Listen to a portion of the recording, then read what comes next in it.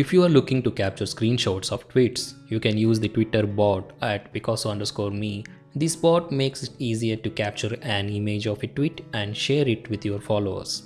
To use at Picasso_me, all you have to do is reply to a tweet that you want to capture with the phrase screenshot this and mention at Picasso_me in your reply. This will tell the bot to capture an image of the tweet and reply to you with that image. And also it's important to note that Twitter allows this kind of interaction with its platform through something called an API, application programming interface. An API is essential, a set of protocols and tools that allow different software applications to communicate with each other. In the case of Twitter, its API allows developers to build applications that interact with the Twitter platform. So using at Picasso_me to capture tweet screenshots is particularly useful when you want to save and share tweets that contain important information, funny memes, breaking news, or tweets from your favorite celebrities. Once you have captured the screenshot, you can easily share it on other social media platforms or messaging apps.